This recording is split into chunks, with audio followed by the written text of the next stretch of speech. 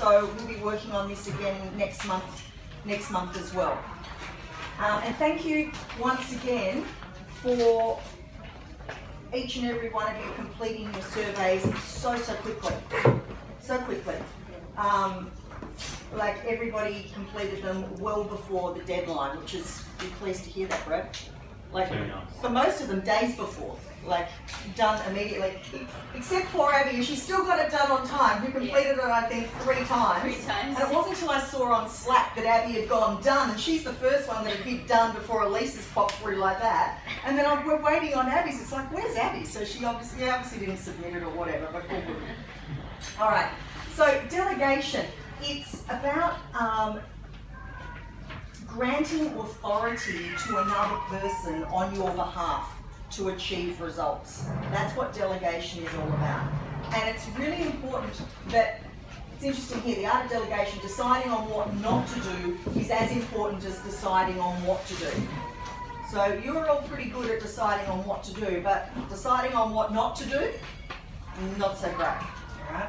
And the whole thing is, and we talked a bit about time management last month, is utilising your time in the most valuable way for your team, your store, and for Swan staff.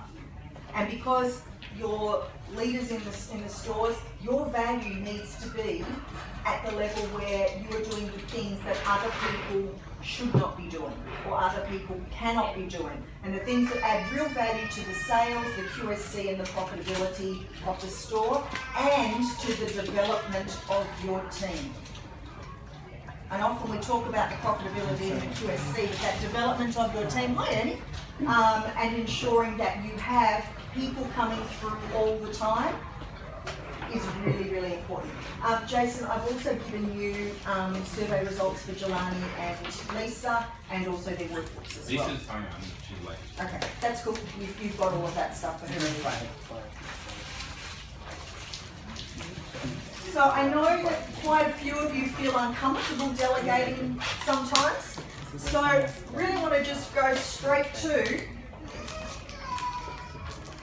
and what we'll be looking at is what to delegate, when to delegate, how to delegate, and who to delegate to. But what I want you to do is just from your surveys and in that blank bit in your workbook, just a couple of things is why don't you delegate? Why don't you delegate, and what are the things that stop you from delegating? Just jot a couple of things down, and I want to get a couple of themes happening on the flip chart.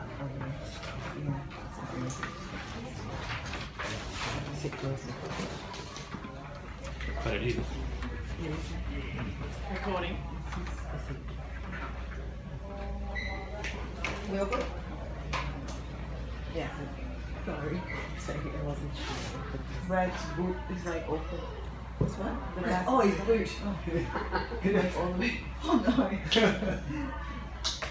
He had his arms completely full when he was coming in, so probably not enough arms left to shut the thing. Usually automatically.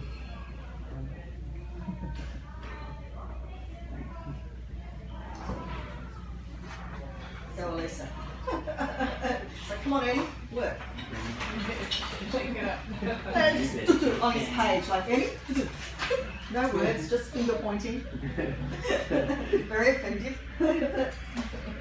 True Elisa style that was. That was classic Elisa at her best.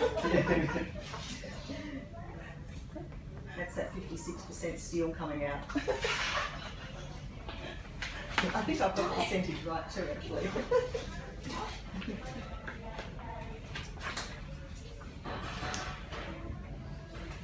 Alright, so let's just get a little bit of feedback. Keep writing, and if you hear anything that you haven't considered before, write it down as well. So tell me, why don't you delegate sometimes? And what prevents you? Go on, Jackie. Being perfectionist, sometimes it's really hard to trust that person to make it the right expectations that you have. Yeah. Who else in their survey or now put because of expectations, your own high expectations? Yep, that was a common thread throughout your surveys. And who else put, who's fries?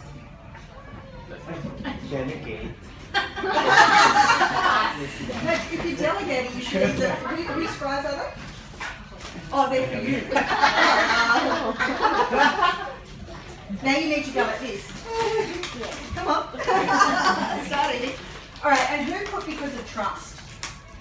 Yeah, so trust was also a bit of an issue there, and we'll flesh them out. Any other big reasons why you don't feel comfortable delegating? Patrick? You're delegating tasks that were confidential and sensitive. Okay, great. Now that was interesting in your surveys, in that little quiz that we did, as to the range of answers that were given, and there's some interesting discussion topics as to what you can delegate, and maybe sometimes when you should choose not to delegate as well. So I guess with the some of the questions were bit tricky as well. they were a bit tricky. Level of Scored task. the opposite direction. Okay. What else prevents you from delegating? What do you know you should, Michelle? Lack of time to teach or explain.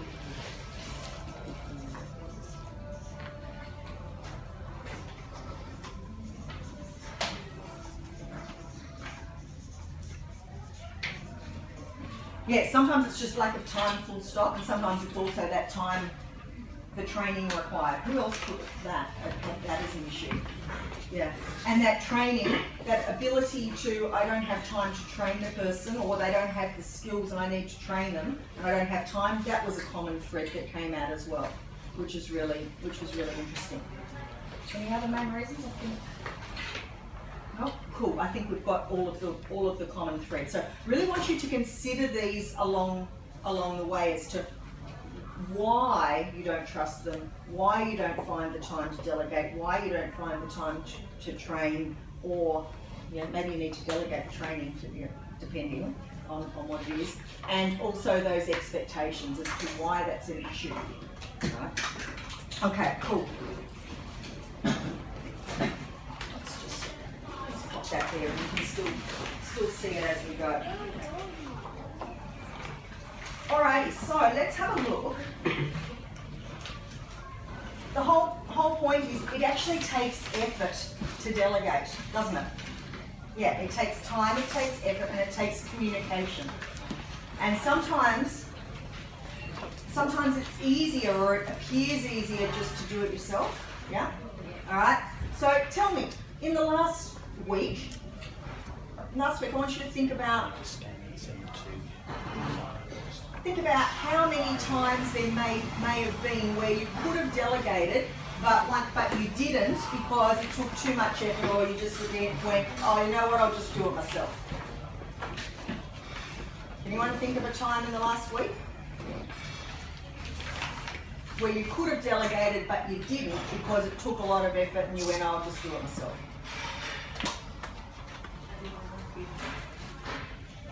No one?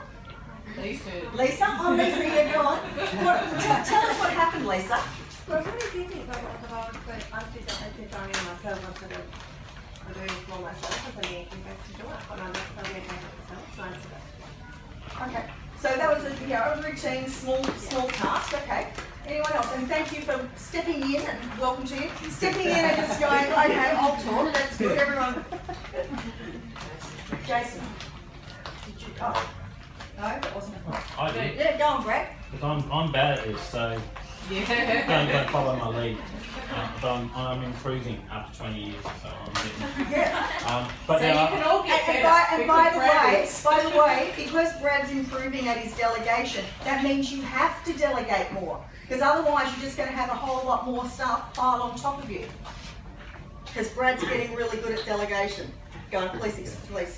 There was just one task that has to get done every month, and I did it when it's been taking me 6 months now. I keep saying I'm going to tell Zana how to do it, but I just haven't got around to showing her, so I can't delegate it yet because I haven't actually demonstrated what to do.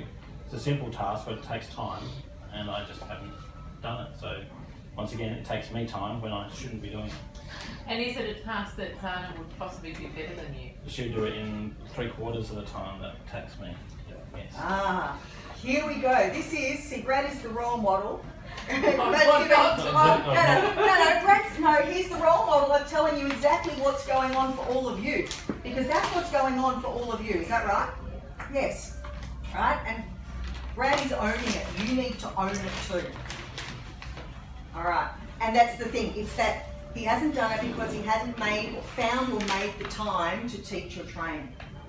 And interesting, when reading your things, at the end of all of this, I went, here is the root cause of why your time management and your delegation isn't where perhaps it could be. It's because of this. It's because you're not training and teaching your people along the way, which then leads to actually the root cause of it all is that, and that's why I said it up front, is that need to develop your people more. And not just develop your people more, develop more people.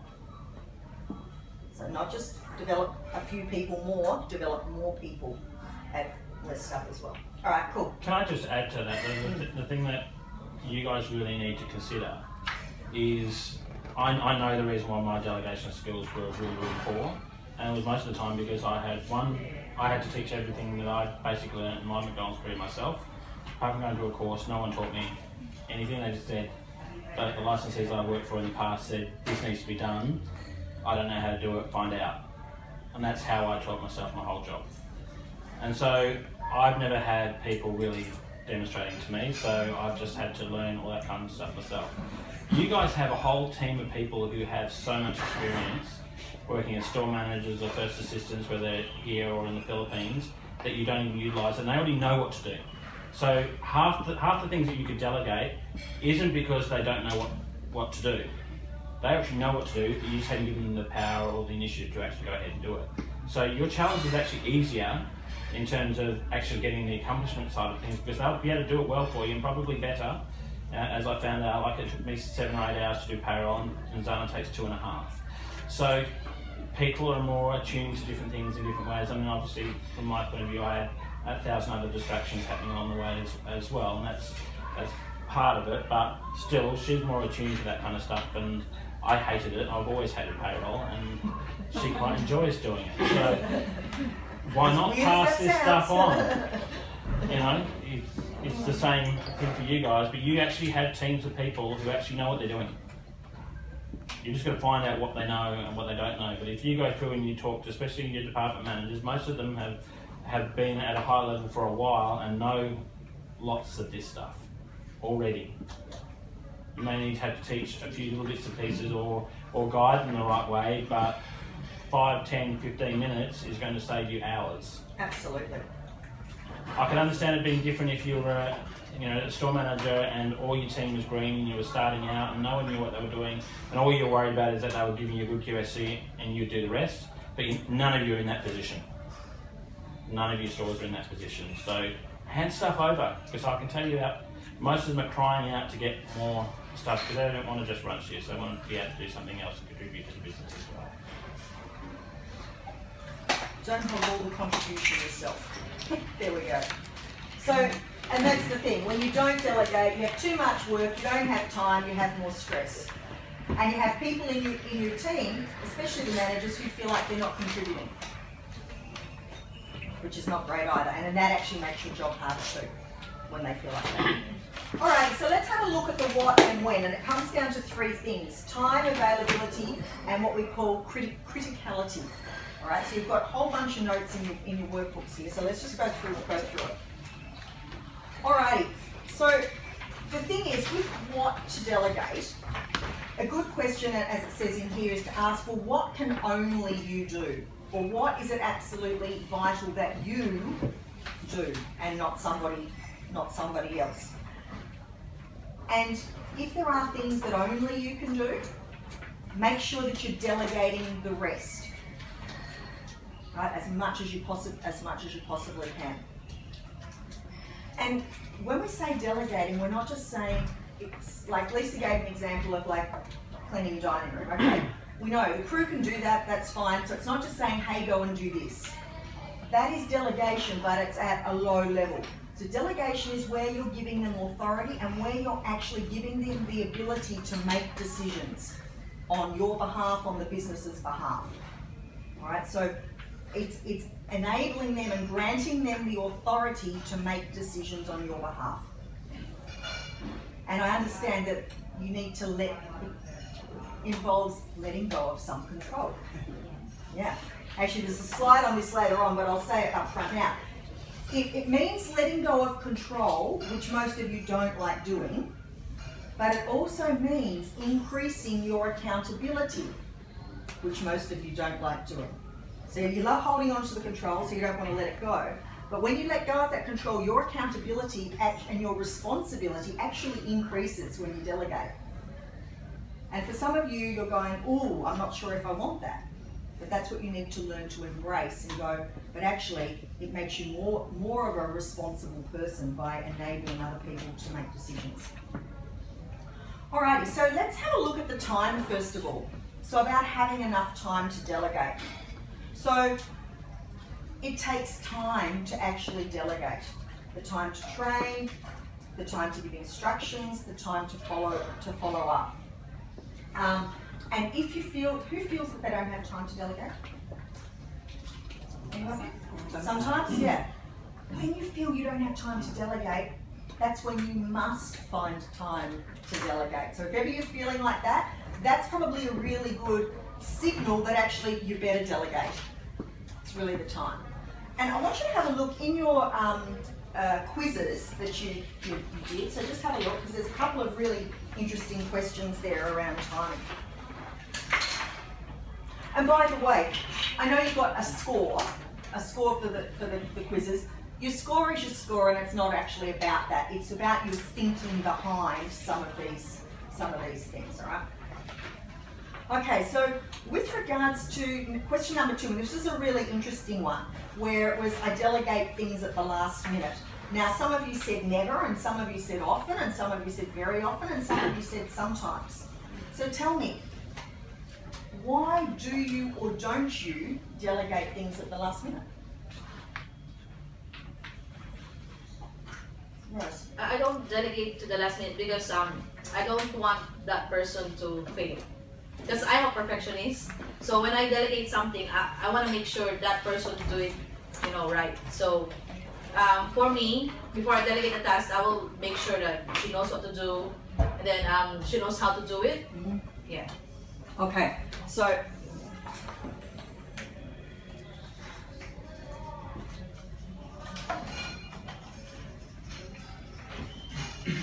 all right, so you don't do it at the last minute because you don't want them to fail. Why else do some of you not delegate at the last minute?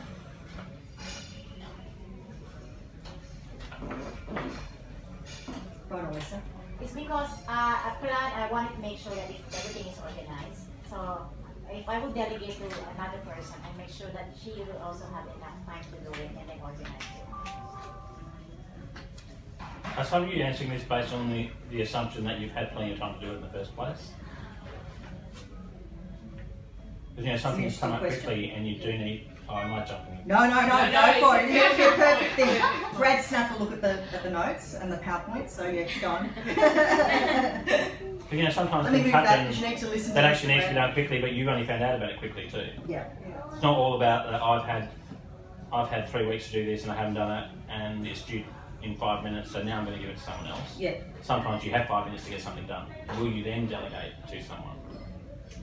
Because most of you put sometimes or towards the not so often or rarely for that. And I think only one person put often or very often, which was Jackie. And it was interesting because you would think sometimes that it would be like, well, if you're saying I delegate at the last minute very often, that would score lower. Actually, that was the highest score for that question. And the thing is, if it is something urgent, you've got 5 minutes to do it or an hour to do it, and you need to get it done, you better delegate it. Or if it's something that only you can do, you better delegate everything else that is not only up to you so you can do that thing. So sometimes in those pressure moments and at that last minute, it's absolutely vital to delegate. And that's where often you won't, because you think it's too hard to delegate because you're so busy. And because you don't want them to fail, and because you want it to be organised, and all those other great reasons that you have, especially if you have more steel or more tempo. See Dynamo Blaze over there and Blaze over here, you don't really have much problem delegating anything at any time to anybody. give it all away. And I'll just stand here and Or people stand here and around. look good, you know, and stand here and because my team feels good, right? But And we wouldn't go. it take time? Wouldn't it take longer though if you delegated to But what's the someone? task? It depends. Yeah. It depends, and the Depends on answer the is it company. depends. And these questions, most of them, there's no black and white answer because it does depend on the situation. It does depend on the situation, and that's where I was saying, Faye, that if it's something that only you can do, meaning that they don't have the skills to do it, then delegate everything else that you've got so that you get that done. But if they do, delegate that task. But regardless, at that last minute, delegation of some sort to achieve everything that needs to happen absolutely needs to occur. Because for me, I don't mind like a person giving me a task on the last minute, but it's more of me thinking how would others feel if I give it to them on the last minute. That's really a problem. Yeah. Thinking they might not do good in that because they might feel that there's a time constraint or they're not given like ample time to do it. I think the thing you've also got to think of, and I think when people are talking about delegation, you're thinking these massive tasks that are going to take all this time to do.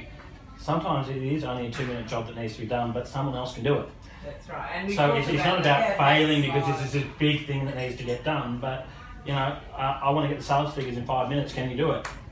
Well, okay, I'm going to go to the computer and do that instead of talking to this customer, or can you delegate someone to go and get the sales figures for you? And So sometimes I if think you're it's, when you're talking about it, I think you're thinking delegation because it's all the big huge, and stuff. it's not It's huge. both. It's all the little things. And Lisa, like Lisa was talking about that, they're delegating to a crew person to go do something because Lisa cleaning that table, like, okay, yes, it was quick and easy, but like when she could have sent the crew person, okay, it takes another 5 seconds to go, hey, fabulous crew person, can you please go and clean the dining room? Meaning you don't have a choice, go clean the dining room, but you say it nicely, right? So that takes 5 seconds so that then Lisa can go talk to the crew person over there whose uniform isn't looking so good or is about to do something dangerous, or actually she needs to tell another 3 crew people to do and clean the fry area, go mop the floor, you know, whatever, you go on break. Think about it. What can you achieve in the same time that task is going to be completed? Because even if you do And in that those 5 little minutes so that managers someone else thing, can do a task, you can achieve so much you more. can do another 3 things, then you should be delegating. Yeah. So, and like that scenario there's 4 conversations Yep. compared to 1 clean table. That's right. Oh, she's fast. She's cleaned 5. Okay. Because 5 customers just got out from there, just then, didn't they?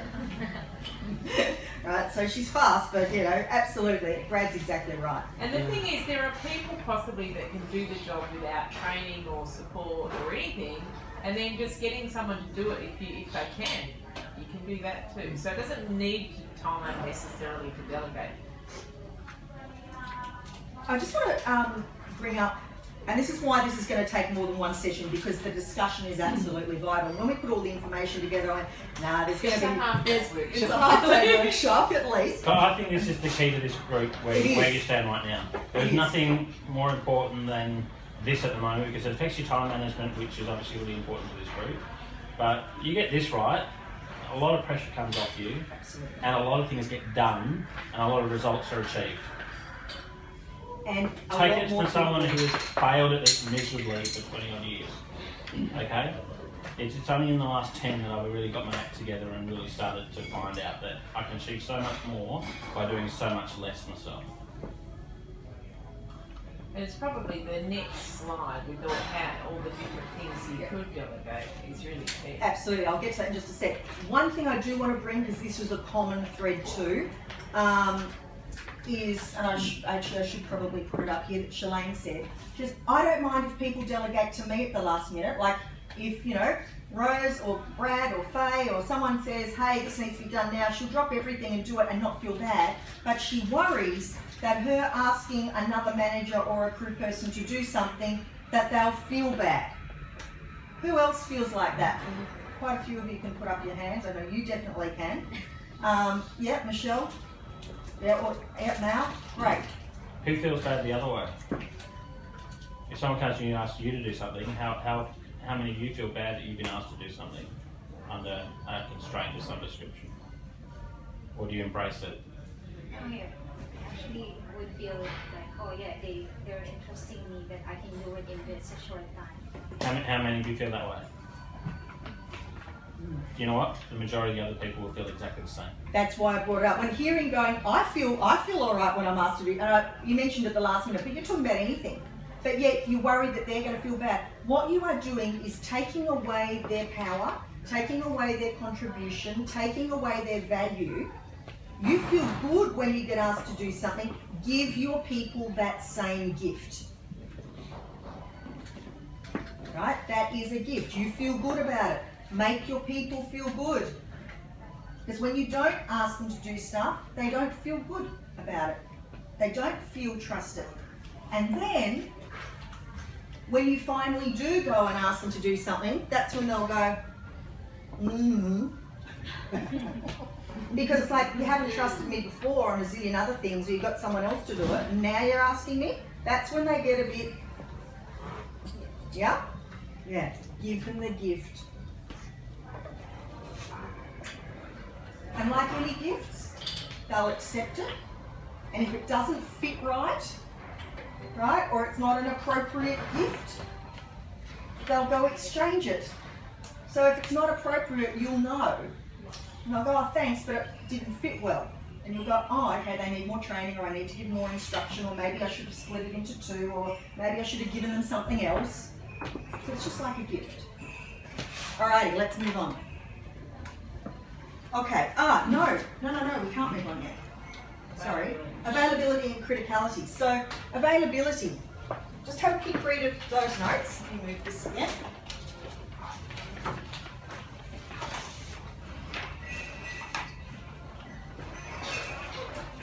Alright, so this is what we've just been talking about people who have the right skills. You know, obviously that's easier. And if it's day-to-day stuff, they're probably closer to it than you are anyway.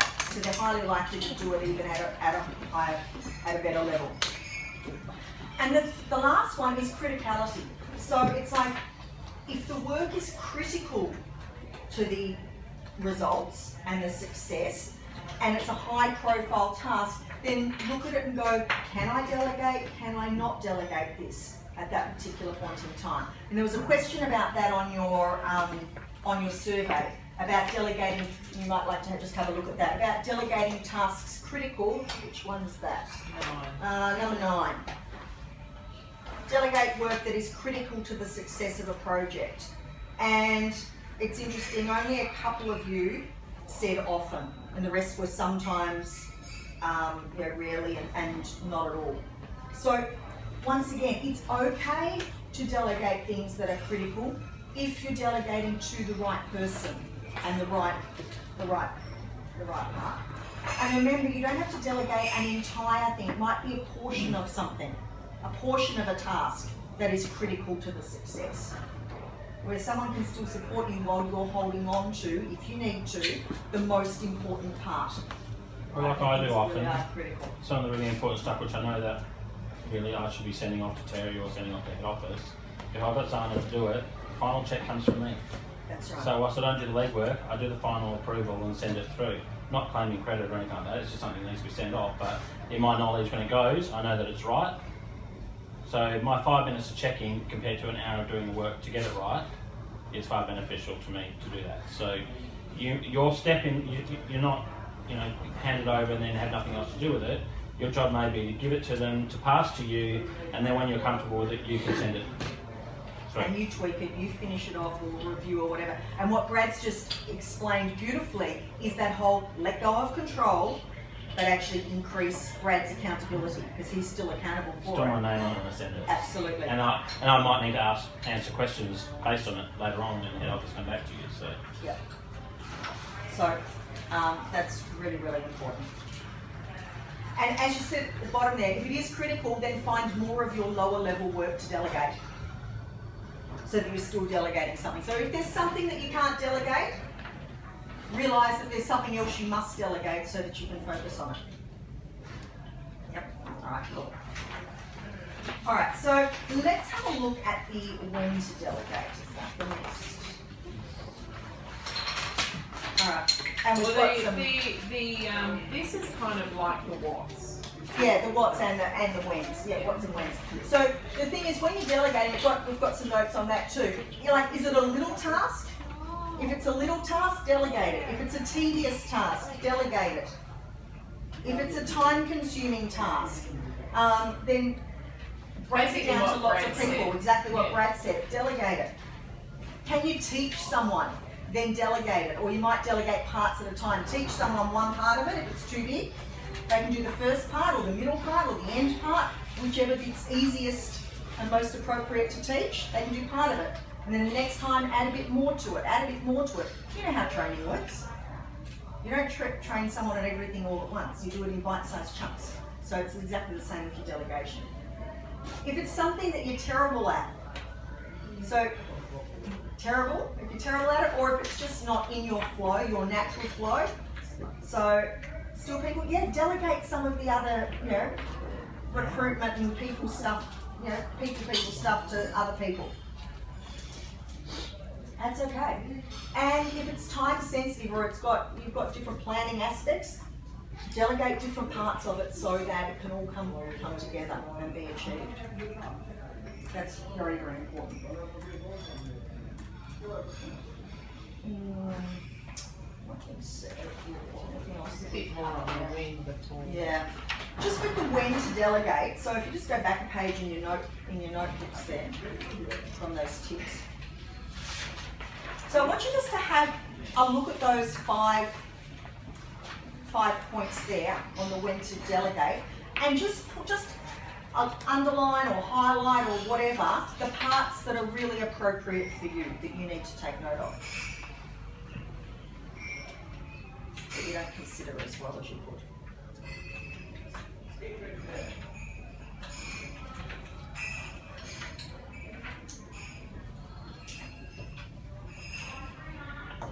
Lisa, have you got your workbook there? Oh, Jason's got your workbook. Jason's doing your work for you. Good delegation, Lisa.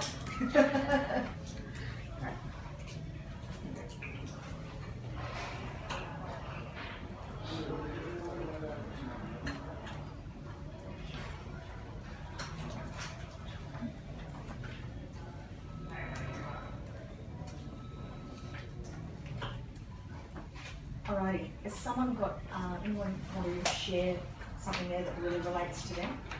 That you need to do more of?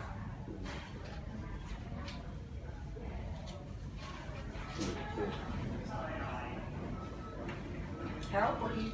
I got number 2. That's the task provide an opportunity to grow and develop another person's skills. So that's something you need to focus on? Yeah, something that Yeah. Oh, and just on that, with developing another person's skills, now there's quite a few of you who are new in your current roles, all right?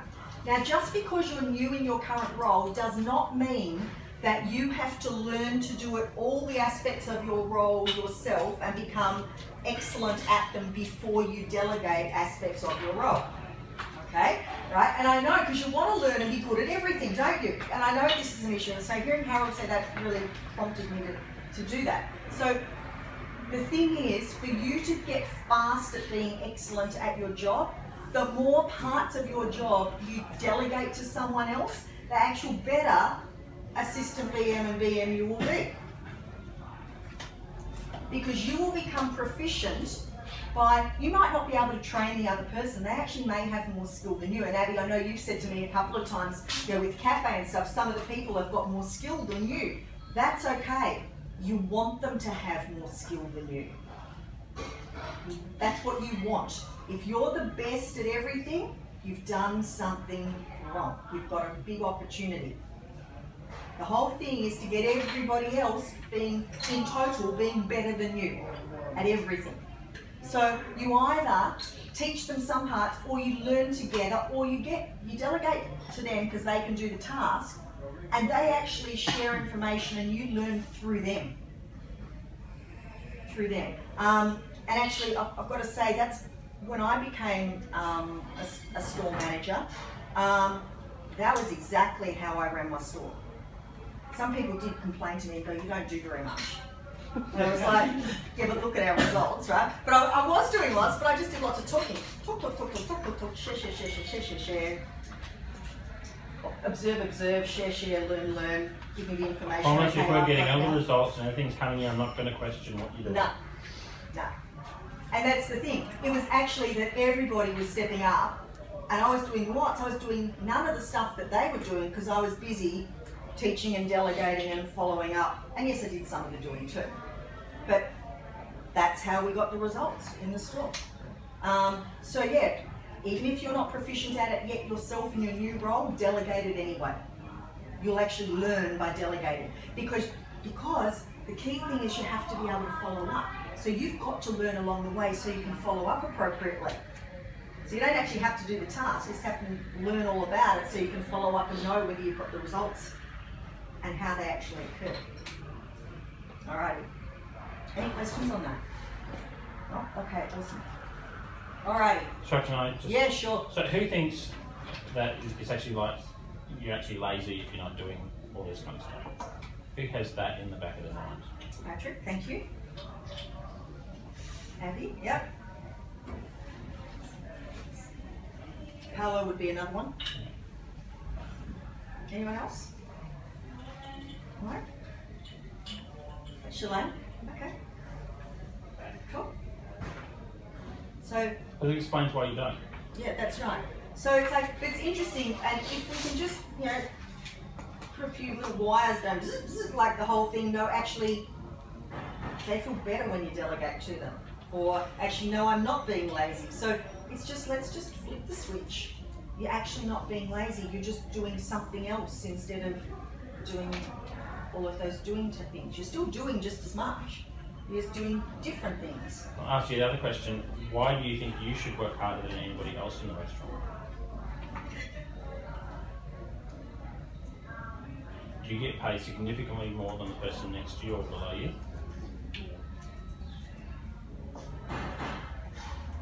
Not really. So I don't think the amount of work that some of you try and take on is a reflection of what you get paid compared to the person in a department manager role or a little bit less. You know, a junior manager, that's different. They're getting paid significantly less, and some of your crew are. But and it works the other way around. Why should you be doing something that someone at $8 an hour can be doing? Why would I be paying you? And well, in this room, no one's getting paid less than $27 an hour. Why would I pay you $27 an hour to do something that someone at $8 an hour could do? Comes back to that value that we talked about last time. And I know that flipped a switch in every single person's head. It was like, oh, what value am I adding? And by doing those, by not delegating, what value am I taking away from the business? Yeah, that's going back to the one that we're talking about with Lisa and cleaning the table. Well, yeah, there might be a time where you have to do that, but if you don't have to do it, and you've got 5 people standing at front counter who are all being paid $8 an hour to do it, then they should be doing it. And you shouldn't feel bad about it because they're getting paid for the job that they're required to do. We're not asking them to run a store at $8 an hour. We're asking you guys to run a store at $27 an hour. So that's what you should be doing. Okay, cool. All right, so good. I think most of you feel pretty, from your surveys, you feel pretty good about choosing who to delegate to. Yeah? All right. Now, there's a couple of things, though, that I do want to go through with the who. Come back to those tasks. All righty. Now, there's a question in your questionnaire about delegating to anyone in the organisation if you think they could do the job. So that requires a little bit of exploration here. So those of you that said often or very often, are you talking about only within your team or are you talking outside your team as well?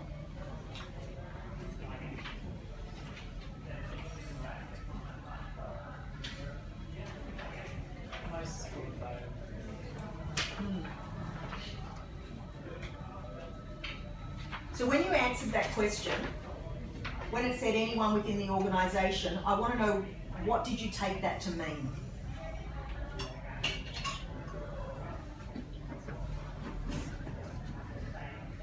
Guys and girls, need an answer. Yes. Question number 7. So when it says I delegate to anyone in the organisation I figure could do the work, all right? Cool. So I want to know what was your thinking around that question and your answer. Anyone in the team? And what do you mean by team, Shalane? Like million. Okay, great. All right, so you're looking at that within your store, within your team. Who else looked at it like that? Jason, how did you look at it? I look at it like the whole organisation. Okay, you looked at it as the whole Swan Star. Who looked at it as the whole Swan Star organisation? Okay, who thought of it as in within my store? Okay, about half. All right, cool. That's all I wanted to know. So, in Swan Star, if you can delegate to people in other stores, and who does that? Who does that at this point in time? Because you answered, right? Great, awesome job. Glad Brad does. That's really important. Terry will be happy. Abby, you obviously, because you work across multiple stores. Now, there may be times when you can actually delegate to people outside your store. Yet, in most cases, you would only delegate to people within your store, correct? Yeah. So, with the actual organisational structure, so I want you just to read that on, what is it, page 7.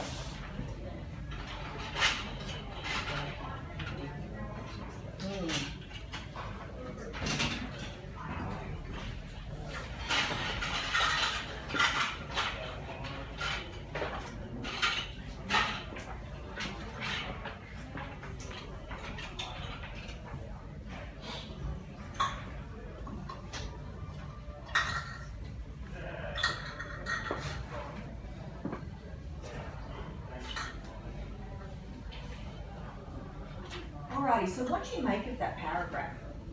What do you think of it?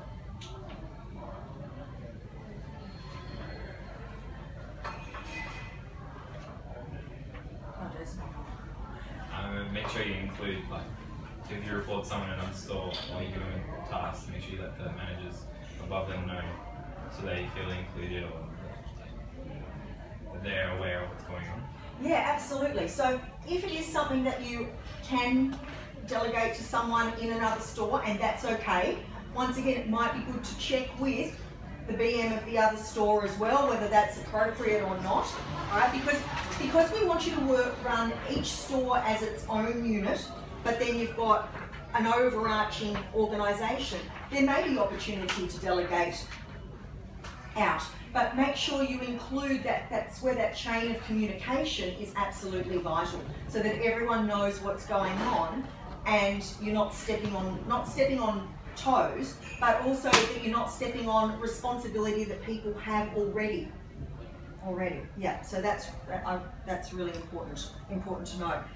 The other thing is, and with your other department managers and assistant department managers too, do they just delegate within their department, or do they delegate out of their department too?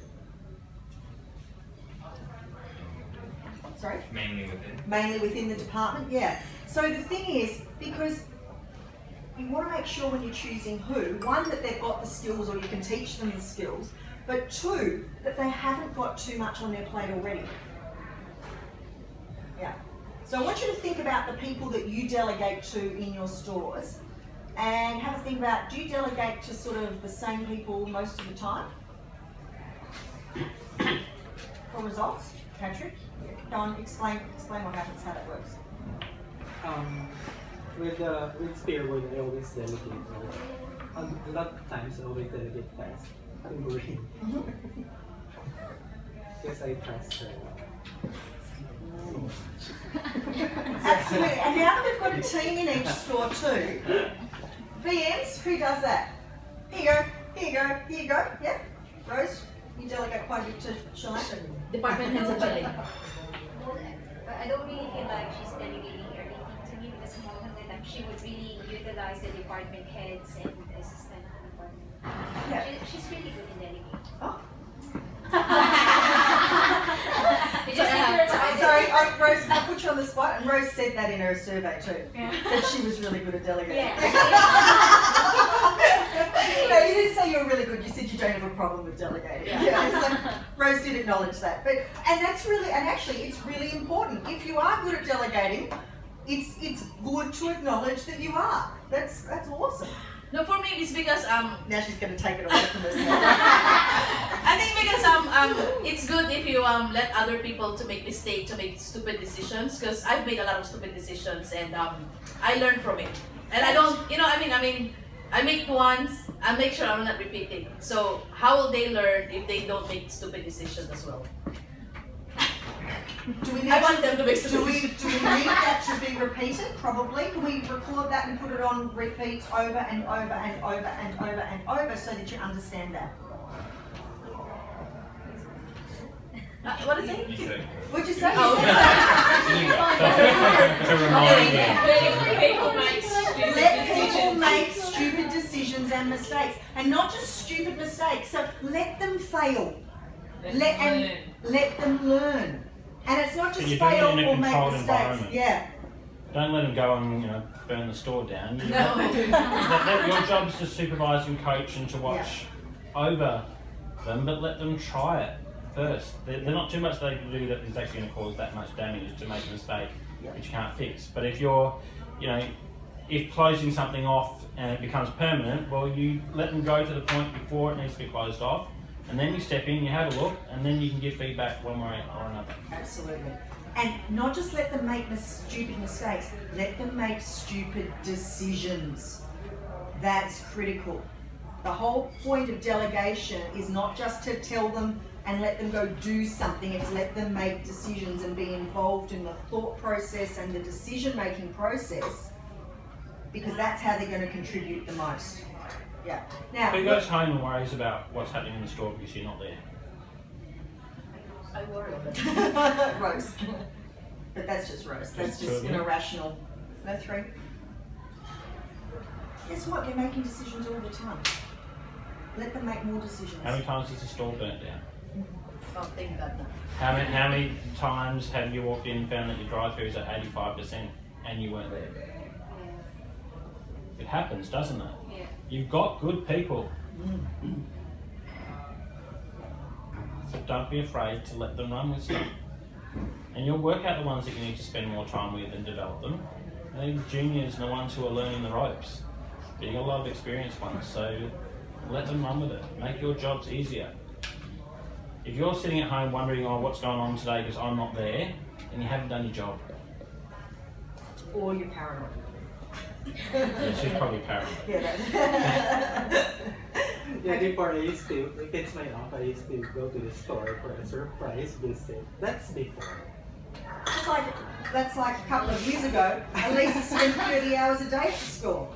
Didn't you? That was That was before. That's what I'm saying. There's only 24 hours in a day. Somehow she managed to be there for 30. Yeah, and even if she wasn't inside the store, I think she was parked outside the store just waiting to That's go back before. in. That's before. That's what I'm saying. It's a before and after shot, right? Look at her now. Much more relaxed. It actually doesn't do anyone any favours, including yourself. And the biggest thing is you're not allowing the person to grow and learn if you don't let go of control and allow them to experience the mistakes and all that kind of stuff. That's how we learn. If you don't let them have those mistakes and things, you actually The whole create thing, you don't grow yourself, you don't grow people below you. No, correct. Because why would if I turn around and say, well, I want another supervisor, well, if I've got no one to replace the next store manager who's to come out and do that, well, then I'll go without a supervisor first. So you're actually hampering your own development. Or the same for an assistant restaurant manager. If you're not developing someone to come and replace you, when the opportunity becomes for another store manager when we get another store, well, you're not going to be chosen if there's not a replacement. I might have to go back the other way and tell Faye she has to go and run a store instead. She's now going to develop someone up very quickly. But I remember Good last 2 hours. It's been a while. I remember when I was working, I was a project manager in financial services, and there was another guy, we used to run similar projects with different products, and I was always frustrated because he'd get to start these projects and then he'd get to go on to the next one. and I'd get stuck implementing right to the bitter end. And the thing is, he was very good at delegating. He always put a 2IC that was better than him in the role of managing the project, and he could get off as soon as he got past the interesting bit, which was the same for me. I wanted to get off, but I couldn't.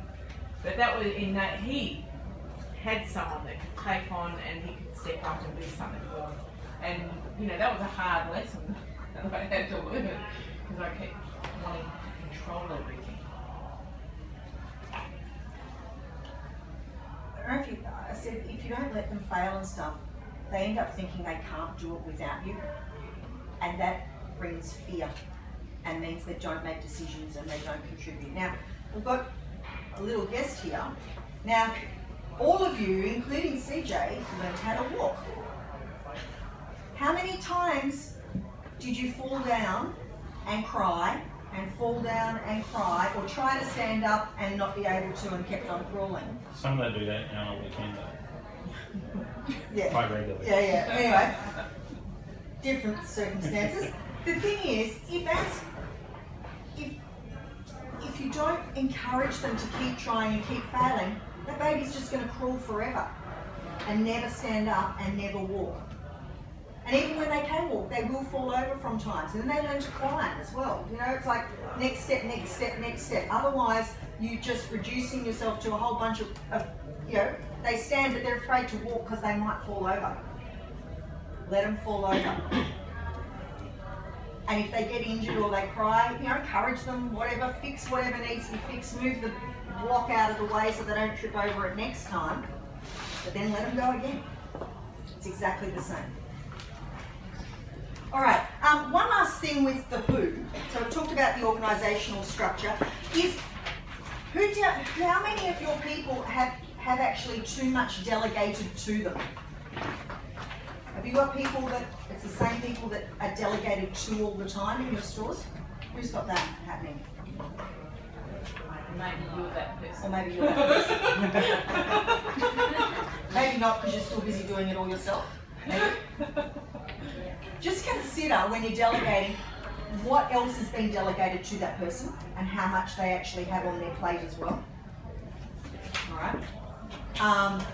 Because it may be that you might need to include somebody else.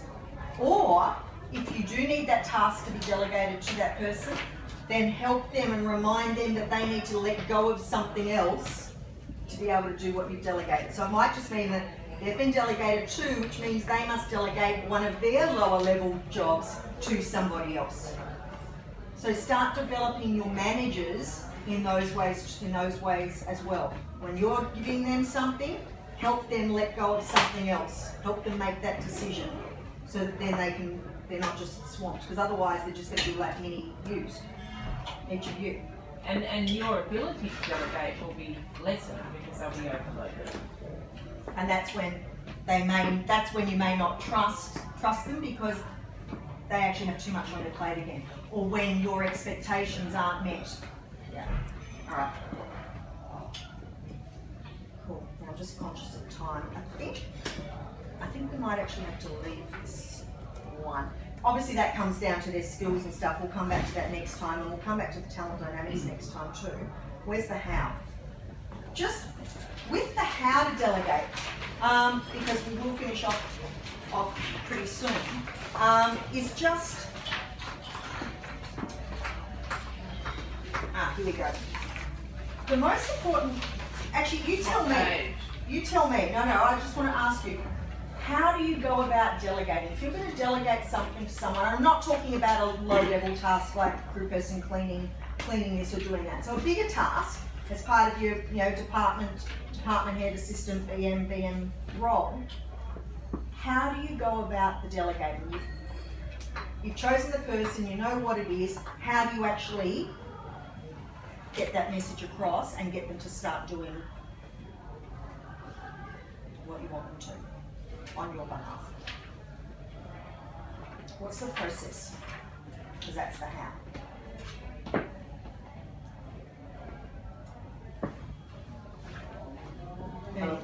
Basically, I asked them, have you tried doing this before? It's going to be, the response will be quicker. And then you can expect them to complete the task as fast as they can if let's say they've experienced doing that certain task. Okay. And then so if they say yes, then I'll ask them. So can you please complete this for me? All right, cool. So it's checking a bit on the skill level. How else? What are the really important points that you have to get across to people when you delegate? Sometimes I would check on like the eagerness of the people or their commitment towards the work. Like, are we on the same page? Are we aiming the same goals when I delegated this task? Yep. Because I think that it's not necessary that you delegate tasks to people that already know what to do. It's more even those that don't have the skill yet, but is that eager and is very much willing to do it. Yep.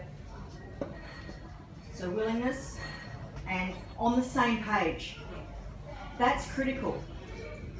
If you're not trusting the person and you know that they've got the skill and you think that your expectations won't be met, means that you haven't done an adequate job of checking that you're on the same page. Really, really important there. Yeah. How else? What else is really important with the way that you delegate? And I want to add to Shalane about attitude, because for me, it matters to me. So for me, I don't care if you're like the best, say, you know what to do, but if your attitude is not in it, it matters to me. I would rather teach someone like who's a neophyte or something, because I really don't care. If you're not in it, then get out.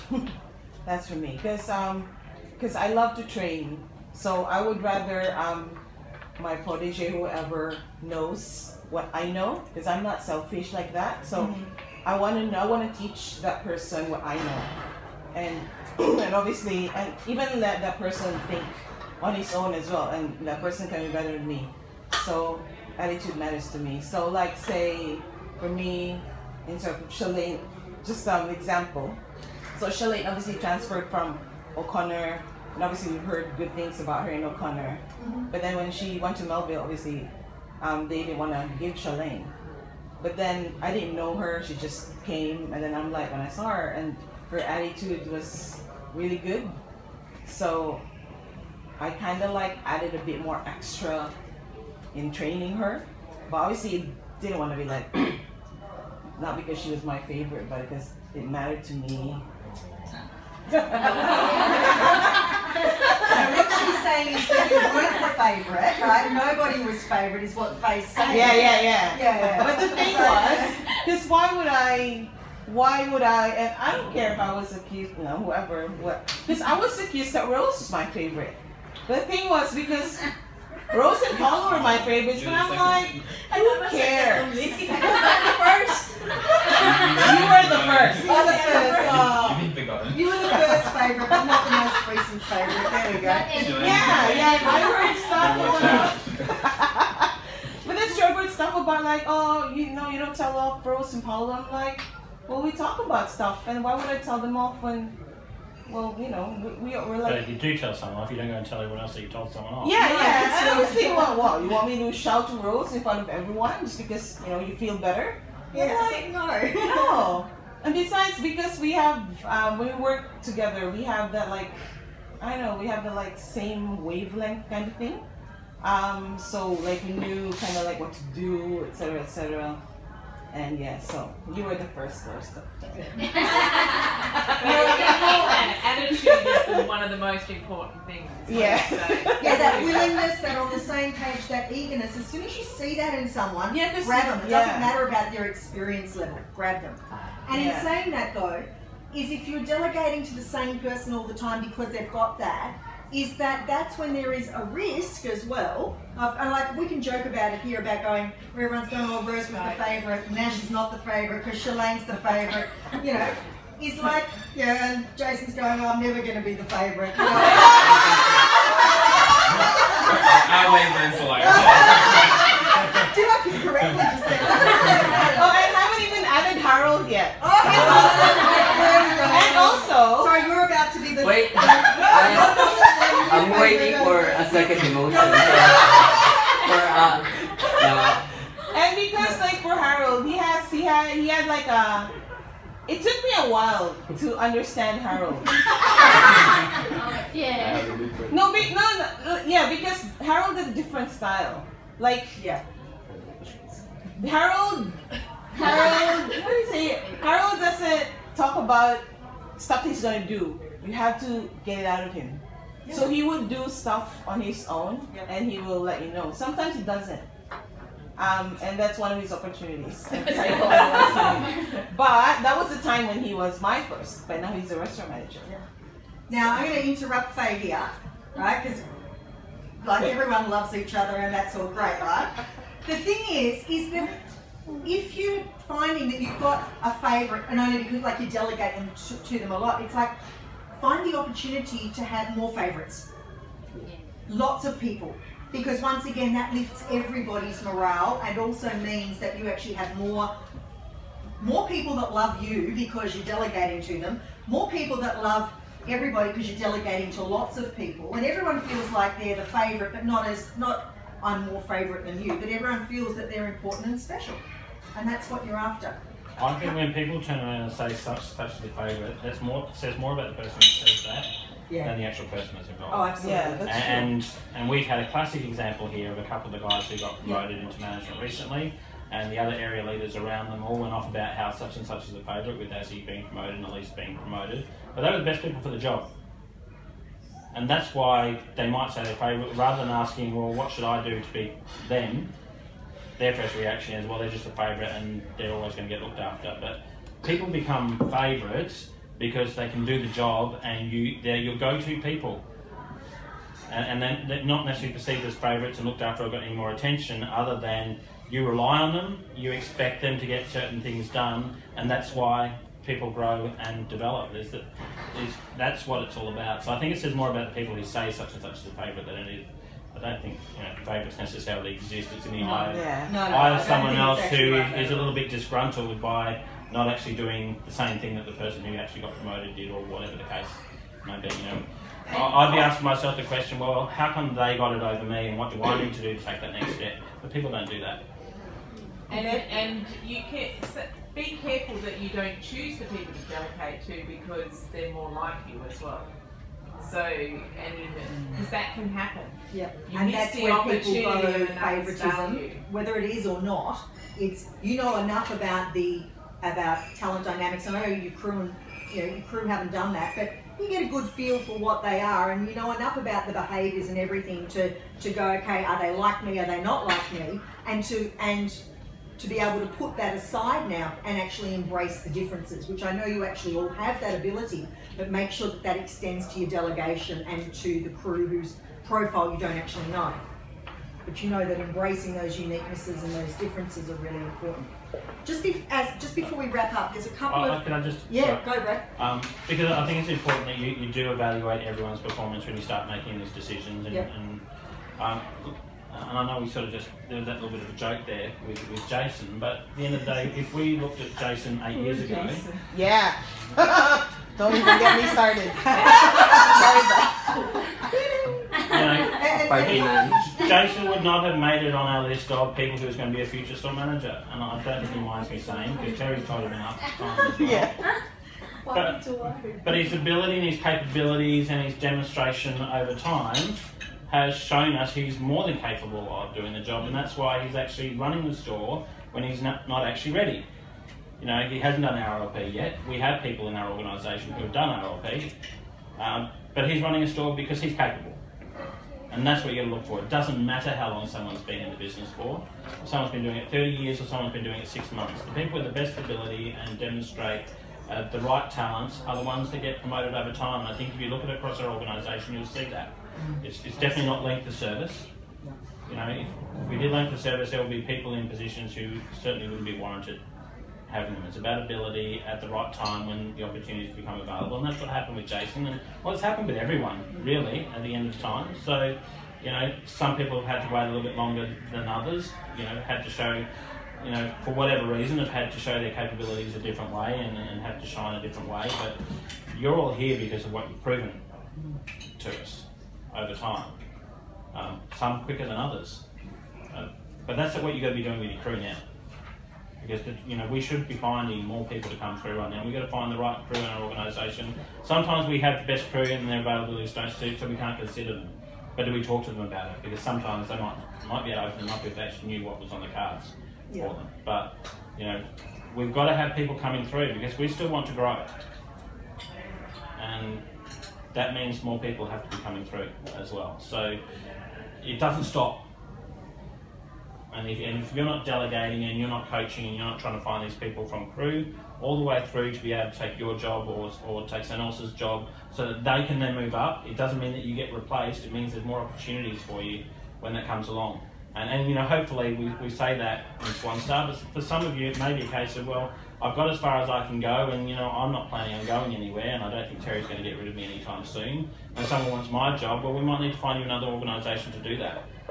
And that's fine too, because that's all part of growth and development, but you should always be, your priority should be finding people to replace you.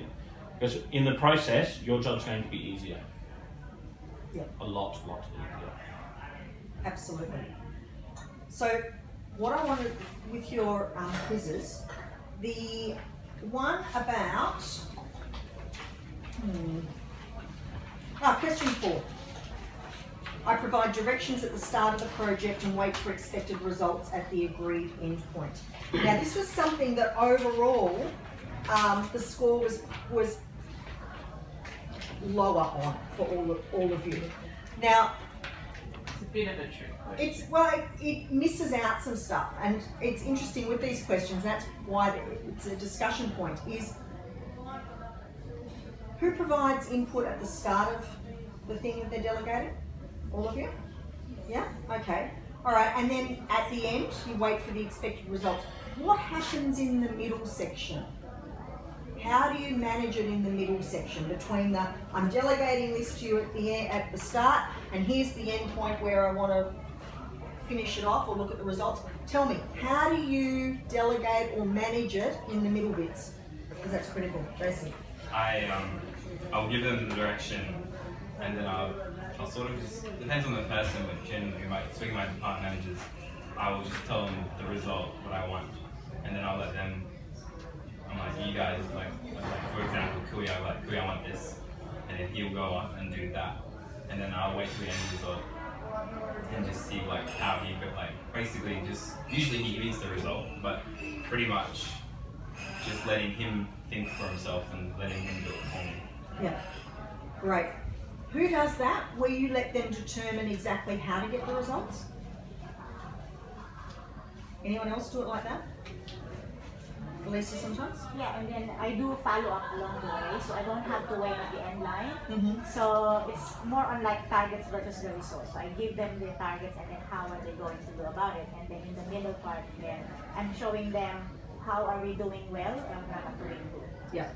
Okay, it's so important that you check in, that you have checkpoints depending on the length of the task, but obviously if it's a longer task, that you have checkpoints, agreed upon checkpoints. I know, Shalane, I know you were saying sometimes you want to follow up on them every 2 seconds, but you don't want to interfere. And some of you probably follow up too often on the person and they feel like, I'm not trusted. That's called micromanaging. Yeah, micromanaging. Which over the time people just do it yourself then, because that's what they get to. That's right. So if you've got issues with expectations or trust, you could be micromanaging as well, where you're checking in on them so often that they're like, well, they don't trust me, just why don't you do it yourself? So if you see where the organisation's gone, we're asking for a lot of reporting these days.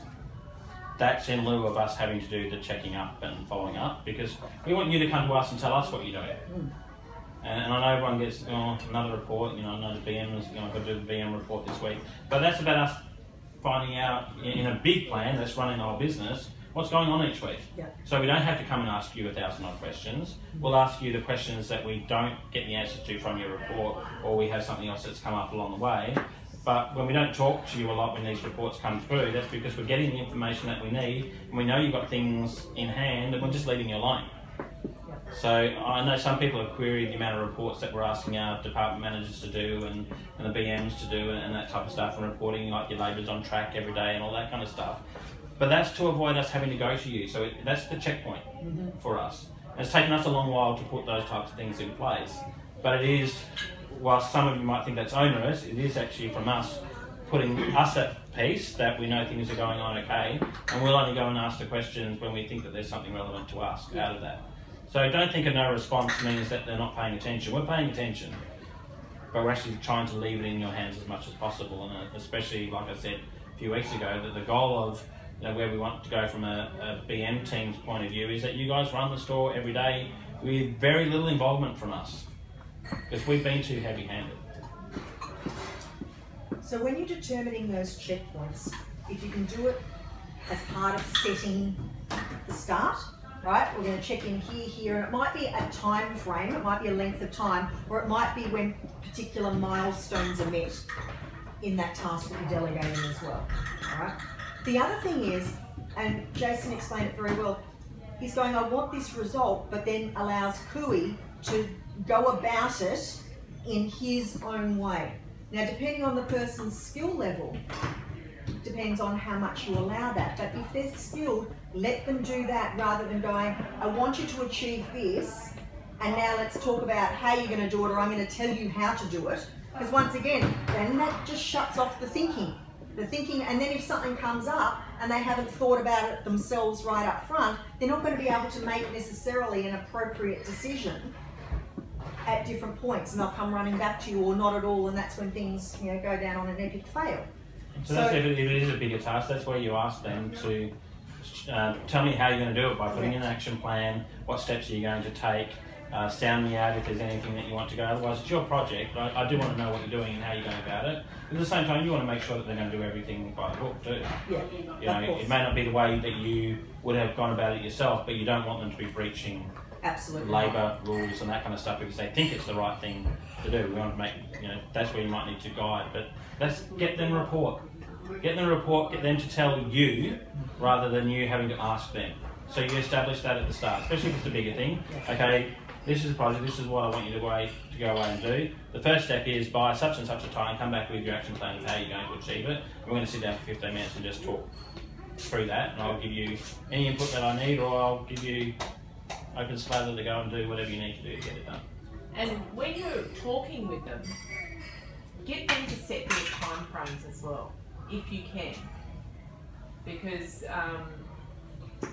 usually people will know better how they can do things or what time they need to take, and if they don't, what you're learning is whether they're overly optimistic, whether they're not, and they also then consider what else they've got on to make that decision. So it's not just left up to you to say, sometimes you have to, we need this done by a certain time. Then it's about asking, well, what other things have you got on that might stop you doing that? As much as you can, get them to tell you the how, not you telling them the how. Get there. The whole leaders, when we talked about listening, leaders talk last. Get the input from them first before you go, and I also want to make sure that you do this, and remember this if that's necessary. All right. So those checkpoints along the way are really, really important, and that's something that follow up along the way that across the organisation we can still work on. All right. And obviously, that follow up. The other thing was just with regards to the consequences. So some of you said that you do talk about consequences up front, and some of you don't. And when I say consequences, that's not necessarily a bad word. All right, that can be the positive consequences or the negative consequences of something happening or not. So looking at what might go wrong, looking about what happens if it does go wrong. So letting them know when it is that you might step in. Like, I'm going to let you go do it. Come ask me. I'm going to check in here. I want you to come to me. If there's a few criteria that you want them to come to you, if this happens, come to me. If you're stuck on this, come to me. Right, so to give them the responsibility of coming to you too, and obviously if they're not doing that, then you may need to go to them. But let them know how that's actually going to work. So that's the consequences along the way, and also at the end of the project, or the task, as to what happens if it's great, and also what happens if it's not great, and the way that that's going to be managed. That's really important that they know that up front, so that they know they're allowed to make stupid mistakes, stupid decisions, but they're not going to be left to die because you're going to be there be there for them and with them and looking out for them along the way. All right, really important. I think we're going to have to leave that there because I think we're... The one thing I think you need to think of yourself more as a coach. Absolutely. I think, and that's the most important thing. If you think of a football coach, they can't go on the ground and play because they're not allowed to. Okay? You're not allowed to go out and play. But you've got to make it happen. You've got to make it win. So how do you do that without physically doing it? All right, just as we wrap up, hold on to these. I want you to bring them next time as well. I would encourage you to read through all the information because next time we really need to go through all of the talent dynamics stuff with that as well.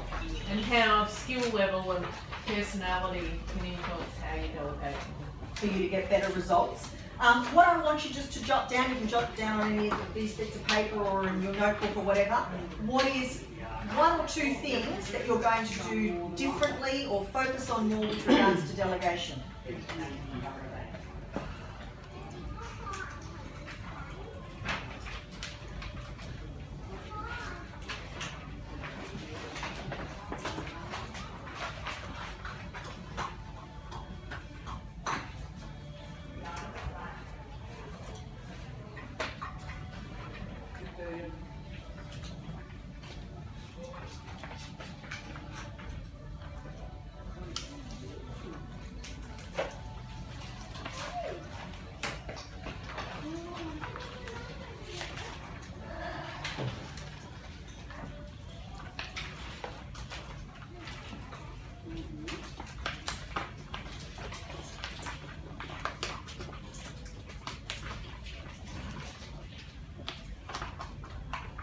When you've got something, we won't wait for everybody. Let's just hear from, as soon as you've got something, let me know and let's hear from you.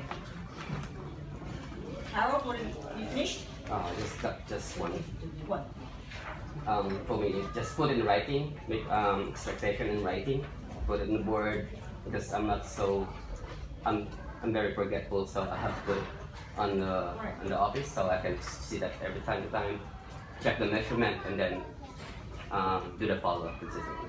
Okay, so expectations in writing for you. Okay, thank you. Who else has done theirs already? Patrick? For me, I'm gonna be avoiding too much follow-ups. Following up too often. Yeah, every now and then. Yeah. And I would be more on asking how on the person I delegate to instead of me telling them what to do. Right. Thank you. Sean? I'll be looking more on delegation as what you say is a gift, so other will feel interested or feel good about being or having been delegated a task instead of like just a task. Okay, thank you. Rose? I'll delegate more to my junior managers, so cool. they will learn. Awesome, thank you. Jason? I would try and develop some of the junior managers and potential in the organization. Yeah, great, working on the potential. Thank you. Abby? Mine is giving deadlines and timelines and delegate more often. Okay, and so that there's the end timeline, the end point? Okay, thank you. Jackie? Finding time to teach people and look for people that you can actually teach more so that you cannot just delegate tasks to just one person all the time. Okay. You can count on everyone. All right, great. So more people, more opportunity. All right, excellent. Elisa? For me, less on the how, me telling me how to do it, so it's more on getting the input on how the job is done. Awesome. That'll make a huge difference too. Great, thank you. Now? Invest more time to teach your people, so along the way they can, you will just do the follow-ups and then you will just ask them. And second one is trust more with your team and setting the pace along the way. Okay, thank you. Great. Michelle? Same, like learn to trust. And part of that learning to trust is that whole letting them fall over as well. Thank you. Lisa? Okay, great. Benny? Trust more and then be tired of coaching and teaching your people rather than being tired of doing the task that they can do. Yeah, awesome. Great. All right, thank you everybody. Great job. Now, as I said, bring these back next time and we'll go through those. As I'm meeting with you during the month, you know, from time to time, these types of things, your time management and your delegation, are things that I also want to address with you, whether I'm working with a pair of you or a group of you or some individuals as well, as we've got, I want to be working on this throughout the month as well, okay? All right, cool. Thank you so much. That's it, bring them back next time. Great job. Well done.